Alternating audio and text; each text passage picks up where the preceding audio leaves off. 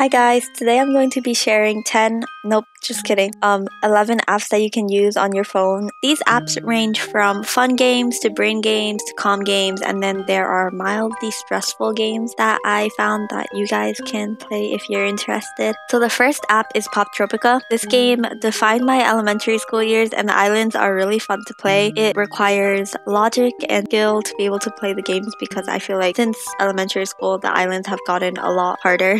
A lot of people are playing Animal Crossing now, but this game is the OG for me. For some reason, Pop Tropica reset all of the islands I won when I was younger, but it's fine. Also, the mobile app worked pretty well considering how much data the app holds. I like to play Pop Tropica with my siblings. We usually play the same island at the same time and compete to see who can finish it the fastest, and it's a lot of fun. And yeah, Pop Tropica, I love this. Next is Sudoku. I really like Sudoku. Box puzzles and Sudoku are my favorite brainy games to play. I think it's relaxing too, and it has some pretty cool benefits according to research studies and Google. Sudoku can improve your memory, improve thinking skills, and promote brain cells. It also can improve a person's concentration, and it reduces the risk of Alzheimer's disease. Finally, it can make you happier, which I don't know about the other benefits, but I can attest to this one. Finishing a Sudoku puzzle is very satisfying, and it doesn't make my brain hurt at all. Games like Sudoku aren't stressful, and it's a classic game to play if you like it. It's not that hard either. The next app is Elevate. Elevate is another brain training game, but it's more like school.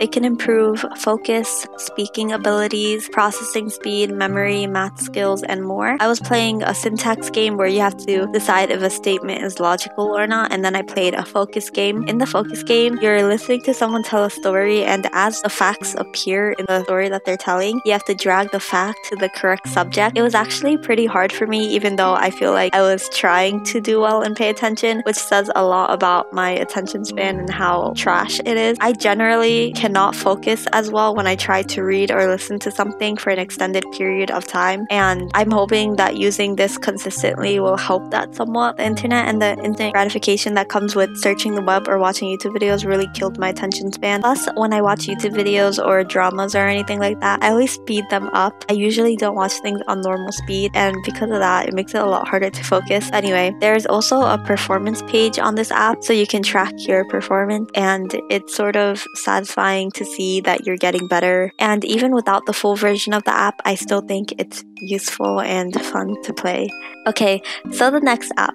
Don't clown me for this one, but the PBS Kids app is actually quite lovely. In this time where TV shows are so dramatic and have really dark themes, I find it very comforting and relaxing to rewatch old cartoons. Particularly, I like to watch Arthur. It's one of my favorite cartoons of all time, and also Clifford the Big Red Dog. I haven't really watched that for a long time, but I just re-listened to the theme song while filming this, and it's so nice and cute. The drawings are so simple and pretty. I really like it. Lately, I've been watching Curious George because the episodes are just so simple and so calm and so cute. It's kind of nice to watch something where the biggest issue is running out of maple syrup for your pancake. I think it's really sweet.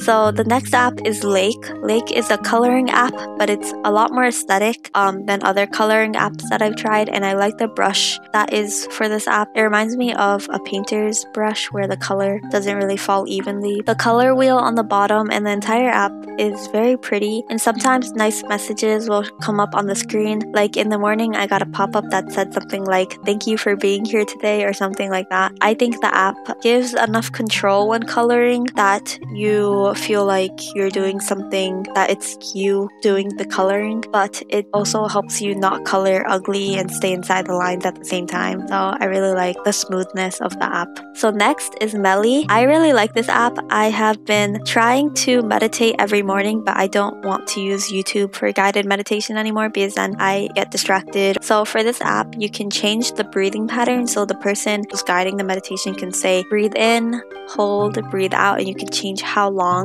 this pattern will be. You can also change the time of the meditation if you want to do 1 minute, 3 minutes, 5 minutes, 120 minutes if you're into that. I don't know. You can change the little character you see on the screen, but I like the little panda, so I'm gonna keep him. And you can change the sound that you hear. This can also be used just to focus or take a break, but I personally think I'll be using it for meditation. Rako Okabe. I definitely didn't pronounce that correctly.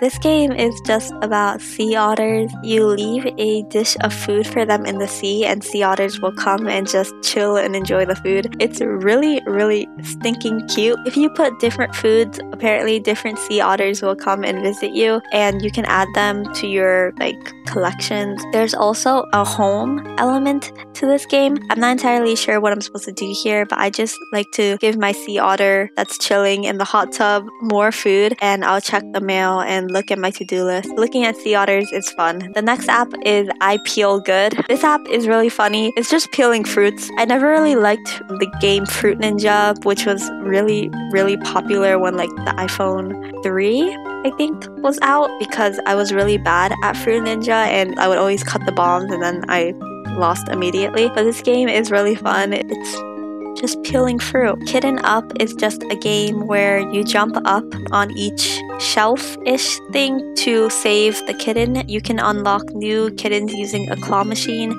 and I feel like this is a mildly stressful game. It's not really that hard. My Brother Ate My Pudding is a game where a girl's brother ate her pudding. So in every level, he's just trying to hide from her and she's chasing him to scold him, I guess. It's a logic game and you have to be creative with how you hide. So we're playing the role of the brother. It's kind of hard, not going to lie. There are a lot of things that I don't think of. And I used to play similar games like this too when I was younger, but it would be like escape school kind of game. But yeah, this is fun. So the last app I have to show you guys is Catbird. Catbird is such a cute game. Oh my gosh. It is probably the most aesthetic one on this list. I'm really not good at it though.